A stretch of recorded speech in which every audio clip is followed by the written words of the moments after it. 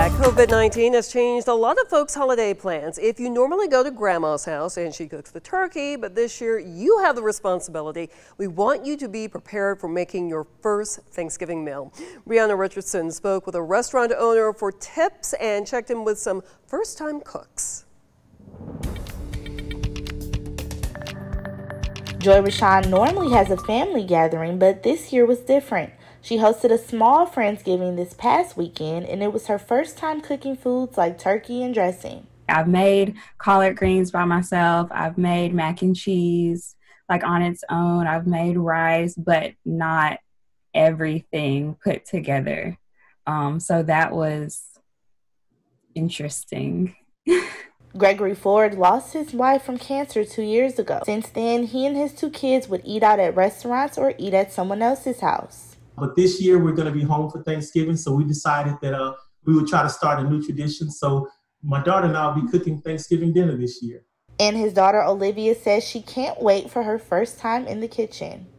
I'm pretty excited to celebrate. This is definitely going to be something new cooking for Thanksgiving, so it'll be a new experience. The owner of Levi's Grill in Bonaire has 28 years of cooking experience. He shares some tips for first-timers. Most of the holiday items, they are frozen, so you want to buy them a few days in advance, and you want to throw them out in the refrigerator for about 2 days. Set your time as for when you want to eat dinner, and then you want to count backwards by the amount of time that it's going to take to prepare that meal.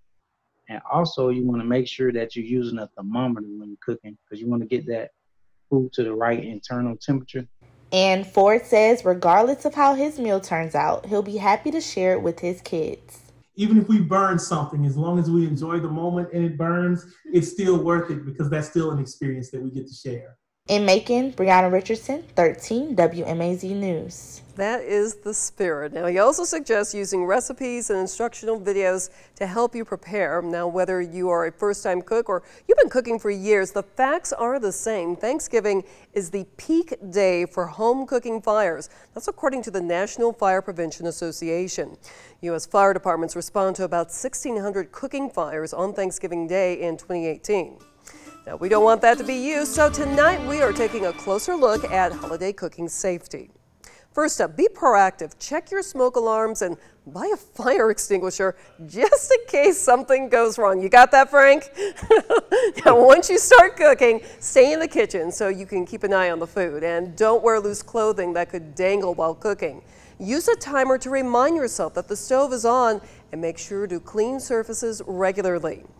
And they may want to sneak a bite, but the Red Cross suggests you keep children and pets away from the kitchen. Yes. Try giving them a puzzle, movie, or game to stay entertained until dinner is ready. And after the turkey and other dishes are all gobbled up, check the kitchen.